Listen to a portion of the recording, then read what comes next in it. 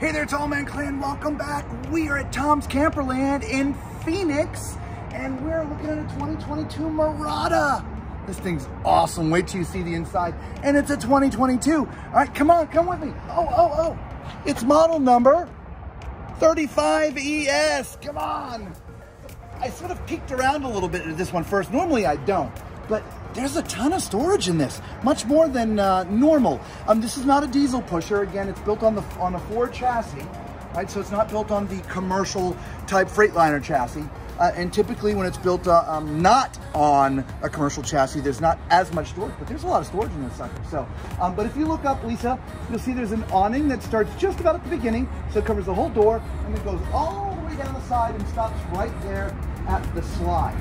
Now you'll also notice as you're looking up, this has frameless windows, right? So you've got upgraded windows in here, which is really cool, all right? So here's a TV that's always mounted outside.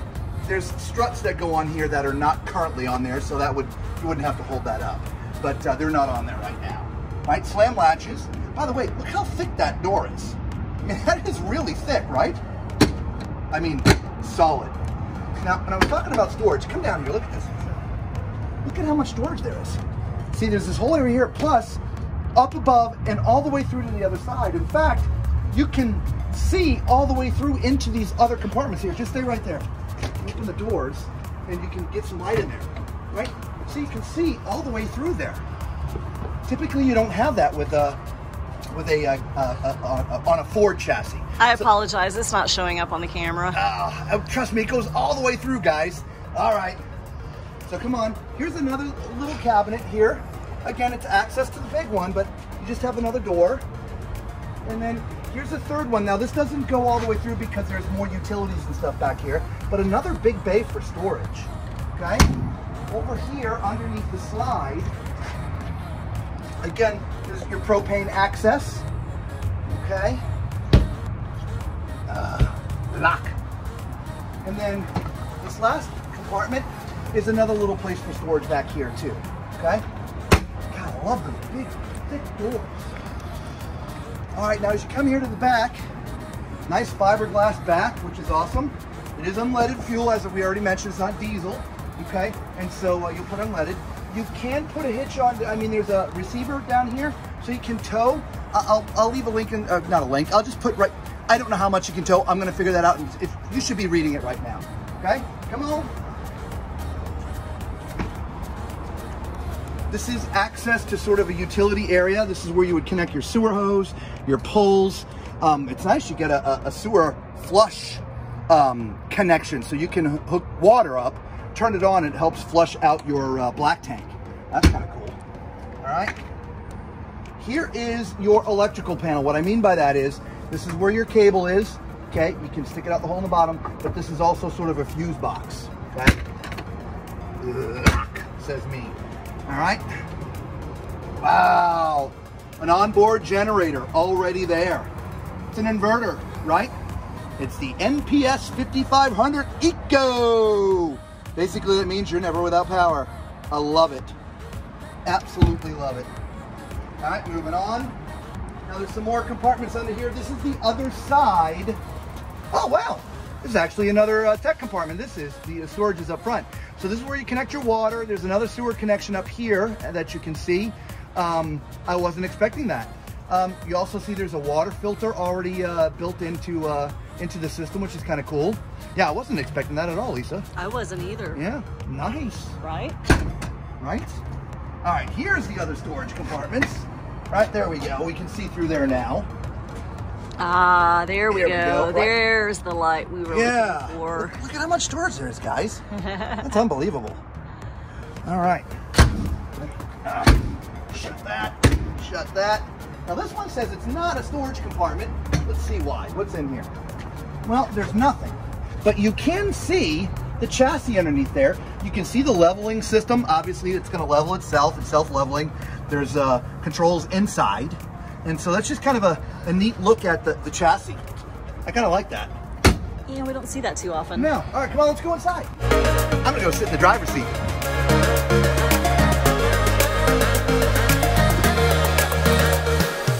I'm trying to move the seat. turns it. Or the heck is it?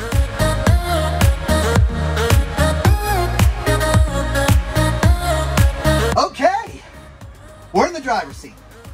Now, again, I'm 6'4" for those of you who don't know. And the chair, oh my gosh, it is incredibly comfortable. But this is as far as it goes back. So, for me at my height with my leg length, this would be a little uncomfortable for me to drive a long time. But we don't typically drive very long as it is now. I mean, we try to keep our driving days to 6-7 hours. So it wouldn't be bad. But as you can see, it's a little bit from the angle of my leg. It's not as comfortable as other vehicles I've been in. Of course, I'm not gonna lie to you, I haven't sat in a lot of seats of the Class A's we've been in, and some of our viewers, if you will, the Tall Man Clan, has asked me to sit in the seat so you could see. The steering wheel is at a great height. It is comfortable. I just would be worried about my leg, you know, long-term driving. But short-term, definitely a plus. Everything you need is right here, okay? Over here I talked about the leveling system. It's right here, okay? You got sun visors, you got all the controls on the dashboard. Obviously you can see the front. There's some more switches up here for some auxiliary stuff as well. Map reading lights, you got a radio, and I believe that's for your backup camera, okay? So, on Lisa's side, which you didn't see, this whole thing folds up, or folds out, and you have a little workstation. I guess I'd have to either teach Lisa how to edit videos, or how to drive. I don't know. Editing videos, I think, would be less challenging than me trying to use a Mac. My wife's a PC person, I'm a Mac person. I'm so Mac challenged. How would you like to drive the bus? You want to drive the bus? I could drive the bus. You can drive the bus. Okay, I'll edit, you drive the bus. All right, so come back here where I'm standing, Lisa, and then look forward again. Because right above the cockpit, this is another bed. So when you're parked, this would come all the way down to here, and you have another spot for someone to sleep. Which is kind of neat, and the way this is designed is because the door is back here. When you're parked somewhere, this could actually stay down full time if you wanted it when you're parked. Obviously not while you're driving, okay? So coming in, as you came in the door, there was some storage underneath the steps. There's some control panels right here to your left when you come in for your awnings and slides and things. Okay, so a light switch right there. There's also this neat little extra, right? This is some extra workspace. I can't get it to stay up there right now. So, but this is like a little extra prep space when you're in the kitchen, okay? We'll talk about the kitchen in a minute. So when we spin around, look at this. You got your dining room, you got your living room. I like the decor. You know, I like the way that the clock matches the glass on the lights that match the valances and the colors of the wall. It does, and the fabrics. It really does tie together nicely, doesn't it? It does. I'm not the interior design type, but the colors just sort of, they're very comforting, right? Yes. So this is nice. This also folds down to be a bed, okay, if you need extra sleeping space for people. These, as you can see, pull out, great access. So here's the sofa, guys, and look, they're seat belts, which means you can actually have passengers seat belted in here riding legally as you're driving down the road. So you can fit 4 people in here. Actually, there's seat belts here on the dining room too. So you could have at least 6 people belted in here while you're driving. Let's look on this one too. Oh, look at this one. That makes 8, right? 2, 4, 6, 8. You can actually have 8 people in this vehicle seat belted as you're driving down the road legally. That is pretty special. Speaking of special, Lisa and I, we need your help. Do us a huge favor. Smash the subscribe button, right?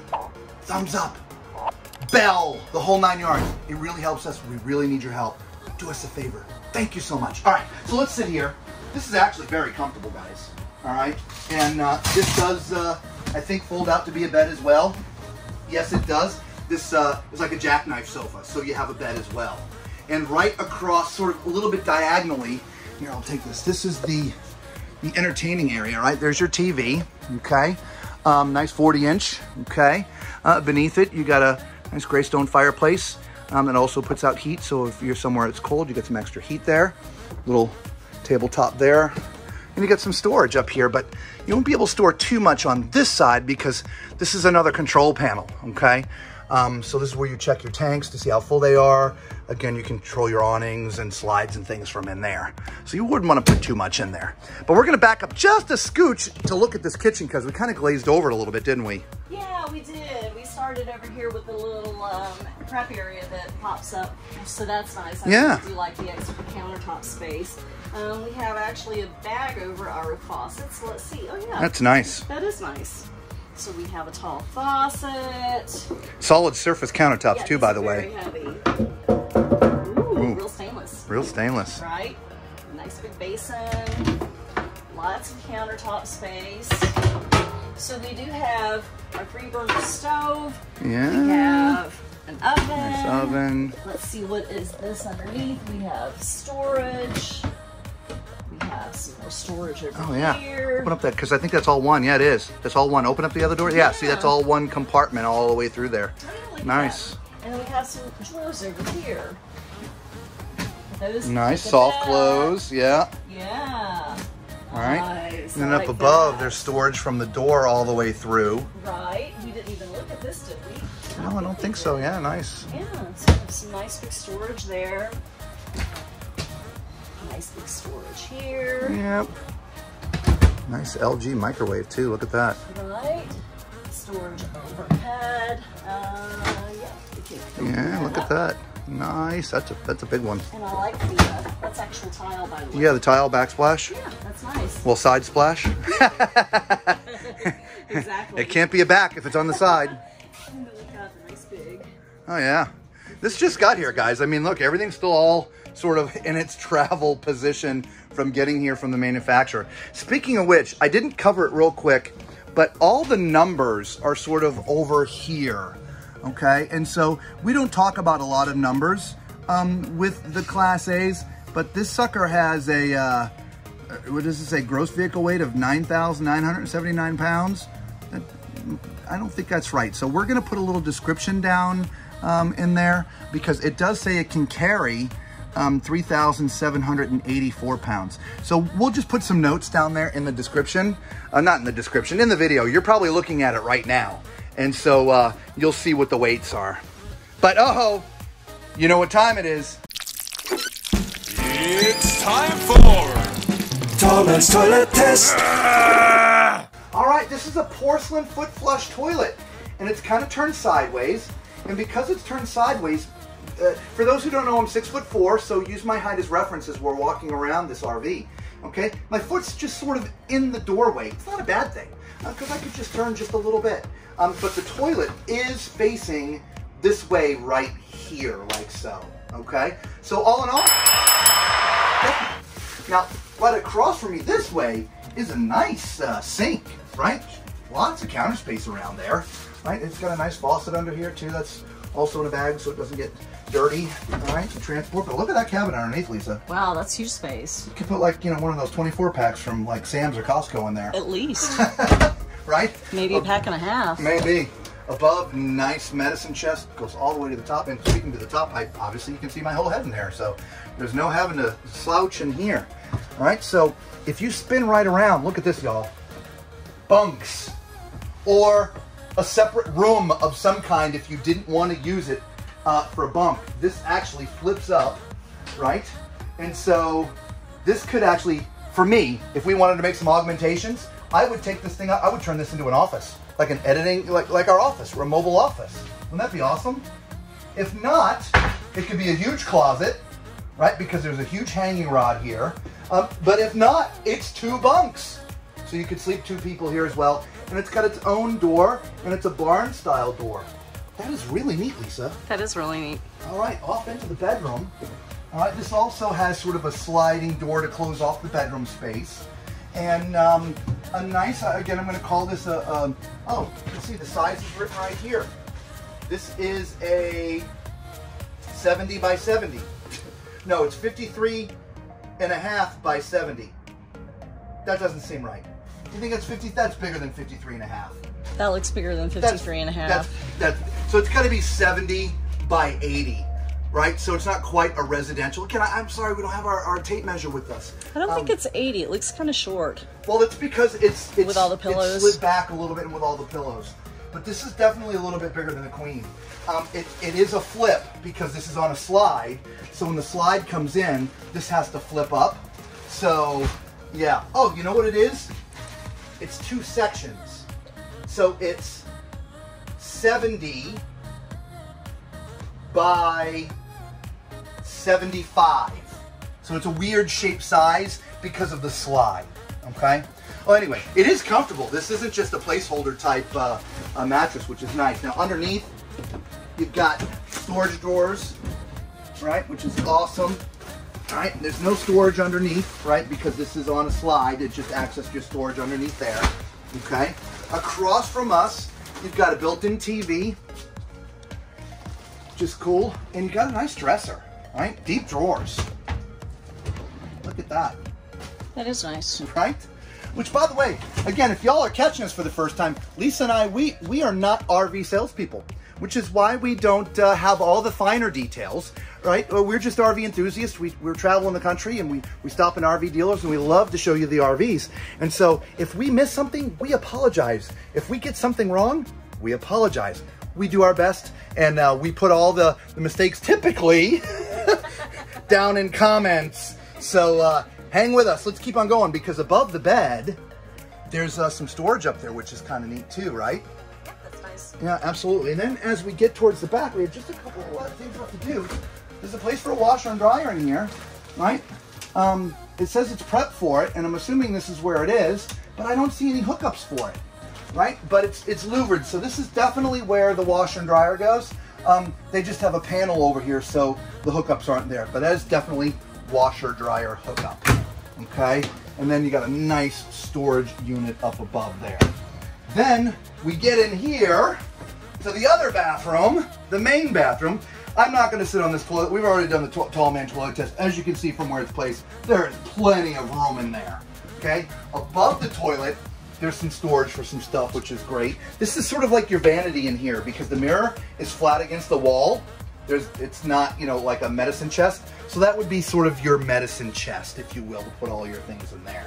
Okay, on this side, that's where you can put all kinds of stuff in there. Look at that. Get an extra set of sheets in there. Enough towels for a football team, right? At least. Right? And then right here in front, nice huge mirror, right?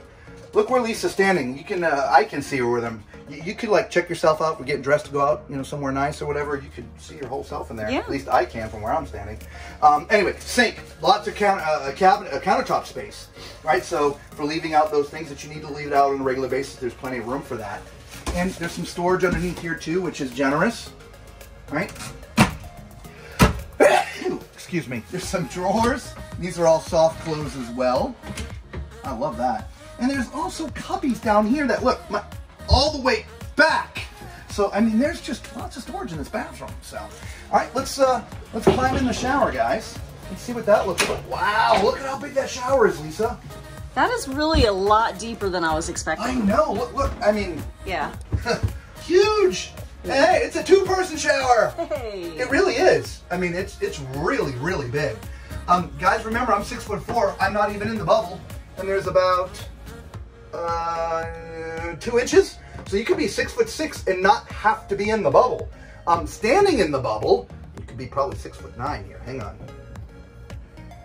Yeah, that much space. So that's, oh geez, 1, 2, 3, 4, 5, 6. Yeah, 6'9", 6'10", standing in the bubble. Right? In fact, let me put this up.